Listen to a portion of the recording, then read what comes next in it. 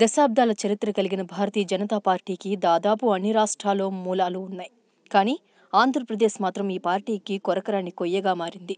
రాష్ట్ర విభజనకు ముందు సీమాంధ్రలో, విభజన తర్వాత కొత్తగా ఏర్పడిన ఆంధ్రప్రదేశ్లో పాగా వేయడం ఈ పార్టీ వల్ల కాలేదు. అందుకే ఈసారి ఆంధ్రప్రదేశ్పై సీరియస్గానే ఫోకస్ పెట్టింది.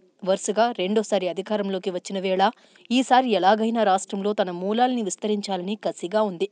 2014 ఎన్నికల్లో టీడీపీతో పొత్తు కారణంగా కొన్ని స్థానాలు సంపాదించగలిగింది బీజేపీ. అది దాని బలం కాదనే విషయం తాజా ఎన్నికలతో నిరూపితమైంది. పైగా ఈసారి బీజేపీకి పడిన ఓట్ల సంఖ్య కూడా బాగా తగ్గిపోయింది. అందుకే ఈసారి ఏ పార్టీతో సంబంధం లేకుండా సొంతంగా విస్తరించాలని భావిస్తున్నారు కమలనాథులు. దీనికోసం వాళ్ళొక తిరుగులేని అస్త్రాన్ని ప్రయోగిస్తున్నారు. అదే కులం కార్డు. అవును, రాష్ట్రంలో కులం కుంపట్లు రాజేసి కులాల వారీగా గ్రూపుల్ని తమ పార్టీలో చేర్చుకోవాలని భావిస్తోంది కమలం పార్టీ. ఇందులో భాగంగా ఇప్పటికే కాపు నాయకులతో సమావేశమైన కమలనాథులు భారీ ఎత్తున కాపు నేతల్ని తమ పార్టీలో చేర్చుకోవడానికి రంగం సిద్ధం చేసుకున్నారు. ఇప్పటికే రాష్ట్ర వ్యాప్తంగా ప్రాంతాల వారీగా కాపులు సమావేశమవుతున్నారు. బీజేపీకి మద్దతుగా తీర్మానాలు చేస్తున్నారు. ఇతర సామాజిక వర్గాలకు చెందిన వాళ్లు కూడా ఇదే విధంగా రహస్యంగా సమావేశాలు నిర్వహించుకుంటున్నారు.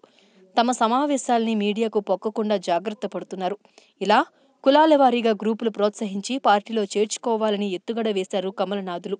నిజానికి ఆంధ్రప్రదేశ్లో అనాదిగా కుల రాజకీయం నడుస్తోంది. ఏ సామాజిక వర్గం ఏ పార్టీకి కొమ్ము కాస్తుందనే విషయం అందరికీ తెలిసిందే. ఇలాంటి బలమైన సామాజిక వర్గాలతో పాటు తటస్థంగా ఉన్న ఇతర కులాల్ని కూడా తమలో కలిపేసుకోవాలని నిర్ణయించింది బీజేపీ. ఓవైపు ఇతర పార్టీల నుంచి నాయకుల్ని తన పార్టీలోకి ఆహ్వానిస్తూనే మరోవైపు ఇలా కులాల వారీగా సమీకరణలు చేపట్టింది. టీడీపీ, కాంగ్రెస్, జనసేన పార్టీలకు చెందిన నేతలు ఇప్పటికే పెద్ద ఎత్తున భారతీయ జనతా పార్టీలో చేరుతున్నారు. ఈ చేరికల ప్రక్రియ పూర్తయిన తర్వాత కులాల వారీగా చేరికలు షురూ కాబోతున్నాయి. ఆ తర్వాత ప్రతి కులానికి ఓ నాయకుడిని ఏర్పాటు చేసేలా ప్రణాళిక రచించారు. తమకు అవసరం లేకపోయినా రావెల కిషోర్ బాబు, కేశినేని నాని, రఘువీరారెడ్డి, ఆకుల సత్యనారాయణ లాంటి నేతలతో బీజేపీ టచ్లోకి వెళ్లడానికి ఇదే కారణం. చూసారు కదండి, మా వీడియోస్ మీకు నచ్చినట్లయితే లైక్, కుదిరితే కమెంట్.